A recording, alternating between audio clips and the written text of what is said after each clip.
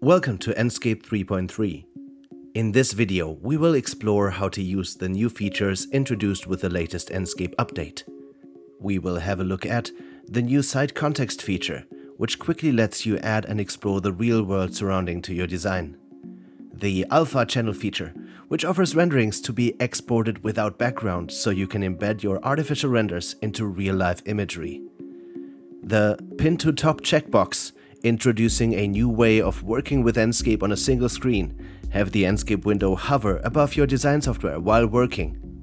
Material override. Directly import materials from the Enscape material library to replace existing ones in your design for a smoother workflow. Let's have a look.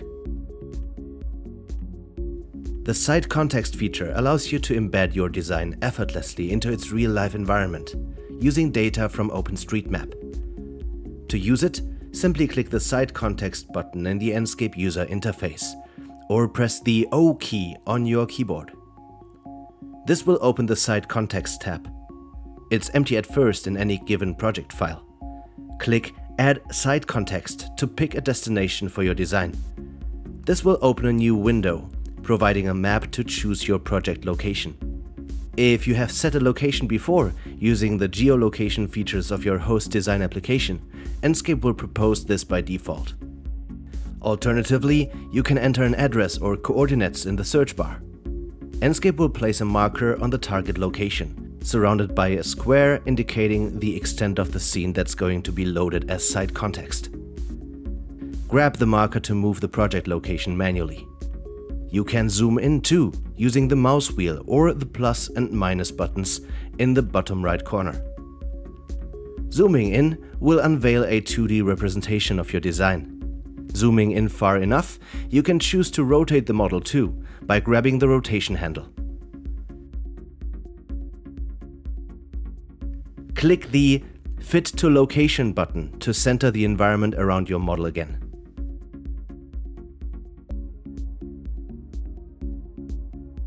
You can also grab the boundaries of the selection square to widen the environment geometry being loaded into your visualization. However, don't make it all too large, as this can negatively impact your Enscape performance. You can rotate the shape of the square as well. Lastly, you may choose whether to load in just the buildings and landmarks, just streets and sidewalks, the topography, or all three layers at once. Click Import to load the site context into your Enscape visualization. Note that the geometry will only be imported and will only exist in Enscape. It's not being synchronized into your host design application. After a short loading time, the site context geometry will appear in your Enscape window. You can further continue to fine-tune the placement. For this, click the three lines here in the Site Context tab, then select Edit Site Context. This will switch the site context into a transparent state and add coordinate input fields in the bottom left corner, along with two buttons to choose Translate or Rotate mode. You may know this already from the asset placement workflow. You can now grab the environment and either move or rotate it. In Translate mode, left-click the transparent site context and hold the left mouse button while moving the mouse to move it on the horizontal axis. You can hold Ctrl on your keyboard while moving the site context to move it up and down instead.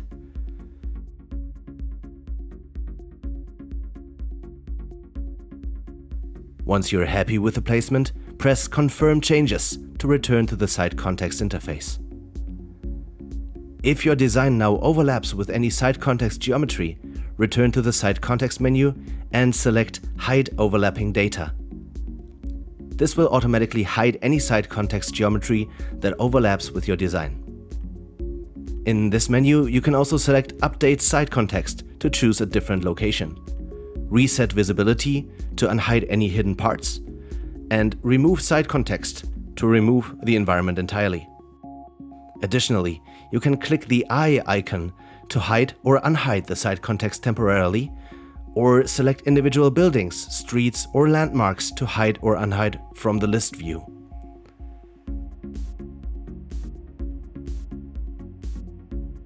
At the bottom, you also have the chance to hide the native site, If you have set up a landscape in your design application, you can hide it using the eye next to this entry. With Enscape 3.3, if you go to the Visual Settings Output tab, the checkbox Export Object ID, Material ID and Depth Channel now also exports an alpha channel, a black and white mask representing your model and empty background. When this option is enabled, it will be exported next to any still images you render.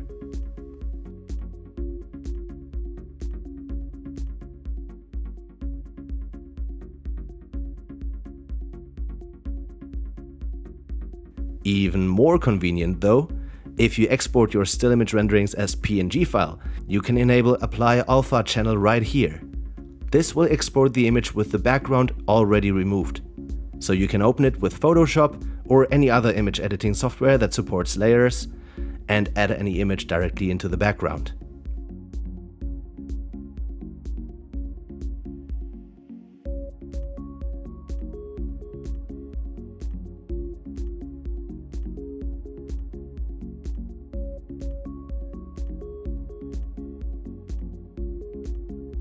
Have you ever wanted Enscape to stay at the top of your design application? See your changes update right away without the Enscape window moving to the background whenever you click your working model? Well, by popular demand, with Enscape 3.3 we have added just that.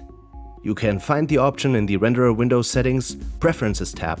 Enable Pin Enscape window on top of the host application to keep the window from disappearing behind your CAD software. Work freely without being interrupted by the need to move the Enscape window back on top.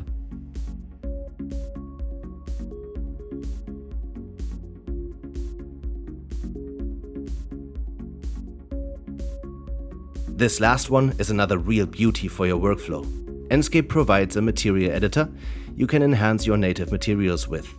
Enscape also provides a material library containing a huge selection of preset materials to enrich your scene with quickly and easily.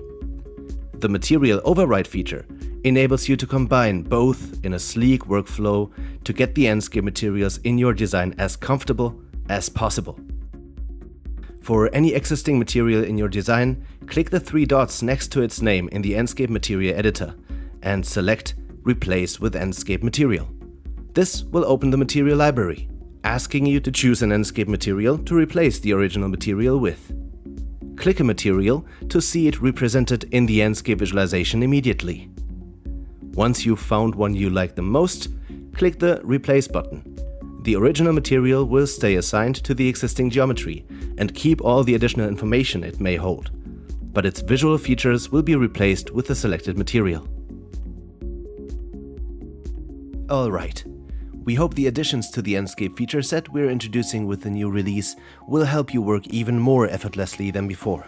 Reduce obstacles in your workflow with the Pin on Top option and Material Override, and add background to your designs using the Side Context and Alpha channel.